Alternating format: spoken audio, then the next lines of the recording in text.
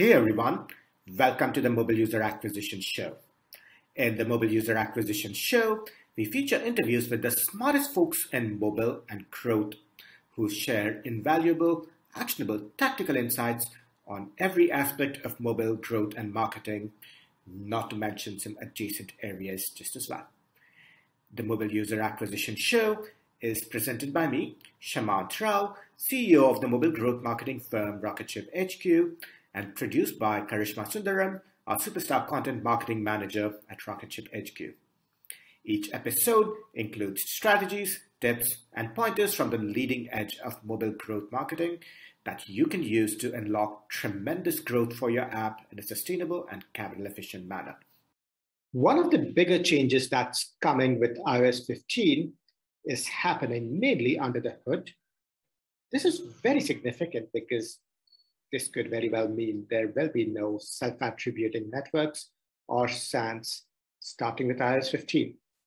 Well, to be clear, there'll be no SKANs except one, and I will explain that caveat in a bit.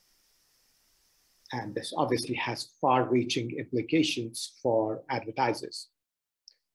As background, until this point, whenever a self-attributing network like Facebook, Google, Snap, or Apple drives an install, it does not share the install post back with an MMP. And this is true both pre-SKAdNetwork and post-SKAdNetwork. So here are the mechanics of how SKANs have worked with regard to attribution thus far. So when a user clicks on a SKAN ad, installs the app, completes a post-install event, the SKAN records the impression and click data associated with the user. For non-SKAdNetwork traffic, or this could be Android or just iOS-based non-SKAdNetwork traffic, the MMP records the in-app data and sends this device-level data to the SKAN. That basically says, hey, this particular IDFA or Google ID made a purchase. If the SKAN has impression and click data corresponding to the same device ID, so the SKAN, Facebook, for instance, might say, oh, this user saw the ad, and the MMP says this user made the purchase. The SKAN will basically claim the user as an installer and a purchaser.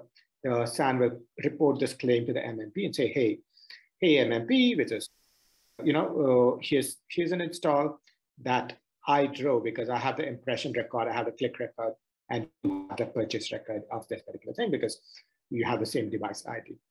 The MMP, of course, then deduplicates this claim. And so they're like, yeah, Facebook, you probably sent me this user, but so did Snap. We'll figure out who had the last click, and we'll give credit to whoever had the last click. But that does not stop the SKAN from reporting all of the installs that they think they drove, all of the events that they think they drove, because they basically get to create their own homework and say, look, I don't care what you as an MMP say, I'll claim my own installs, I'll claim my own purchases. But obviously, this setup has changed a bit or a lot, depending on how you look at it, with SKAdNetwork, because there are no user-level post-install events. So for SKAdNetwork traffic, unlike user-level device IDs and the purchases and impressions linked to them in the past, the SKAN still records the click and impression data. Right? They say, hey, this user saw the click, this user saw the impression because they have their internal user IDs. They receive postbacks for installs and conversion values at a campaign level. So Apple says, hey, this campaign drove this conversion value. Apple won't say, hey, this user drove this conversion value. And Apple, through the MMP, will report that to the SKAN. Right? So the SKAN is basically reporting on SKAdNetwork data because SKAN says, Facebook says, oh, we have this much conversion values, and this is mapped to maybe register, add to cart, or other events. So we will say this had 5 registrations because that's reported by SKAdNetwork. The SKAN will also report model data for post-install events.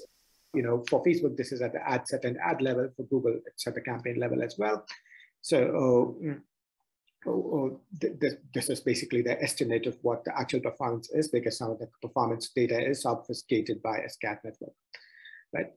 And advertisers through MMPs receive this SKAdNetwork data in aggregate form So Facebook isn't going to give the MMP the individual post back. So to say, hey, we had this conversion value, we had a conversion value of 10, we had a conversion value of 12 from this campaign. Facebook's not going to say that. Facebook's going to say, oh, there are 5 registrations, and that's it. You do what you will. 5 registrations from this campaign.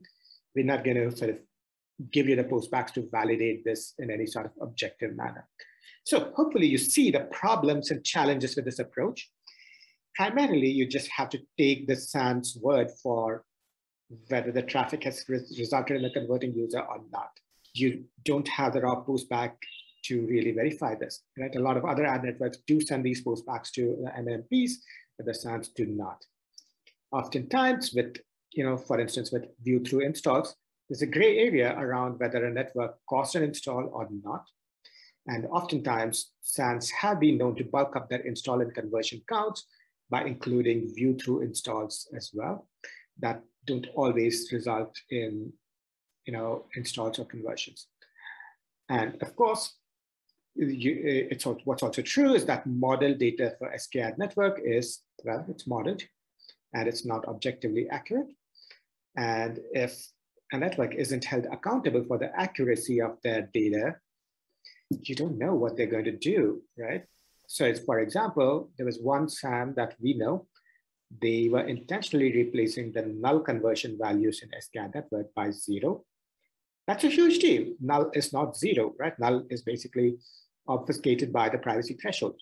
And obviously that these guys could replace those conversion values suggests that other bad actors could do this and far, far worse.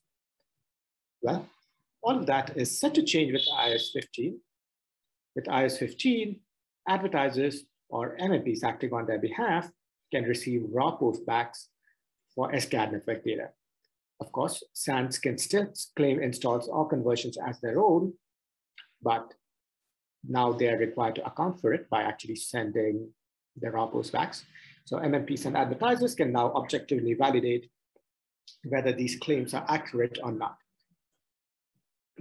The other implication of this is that marketers can do an apples to apples comparison between networks, which right now they cannot do or they haven't been able to do, just because the bigger networks like Facebook and Google have tended to report some model data, which again are not directly comparable. Right? The other factor also in the current setup is that a lot of the bigger SKANs have tended to run under the hood campaigns, due to which they trigger different privacy thresholds as compared to networks that run campaigns directly under SKAdNetwork campaigns, right? And I think we talked about this on our episode about why meeting Facebook's 128 install a day benchmark still isn't going to help. And that's just because Facebook rotates campaign IDs under the hood. And so their privacy threshold is going to be far different from a different ad network. But with post iOS 15, that is no longer going to be the case. Right now you cannot ascertain objectively what's the number of conversions generated by a campaign and compare it directly to another campaign with a different network. But in the future, you should be able to, just because you have the raw data, you have the raw postbacks, or at least your MMP, and that's going to be a huge, huge deal. The one exception to all of this is going to be Apple search ads, which is not going to run via SKAdNetwork. This will be tracked via Apple's Ad Services API. And so Apple search ads will continue to be a self-attributing network. That is a different conversation altogether. However, iOS 15 solves this whole problem of measurement in a somewhat objective manner for all sources other than Apple search. Ultimately, this is going to make measurement much less hairy and much less problematic. And that is something that we're definitely looking forward to as advertisers. Thank you. For more tips, pointers, and strategies from the leading edge of mobile user acquisition, subscribe to our YouTube channel right here, or check out our blog, rocketship.hq.com/blog.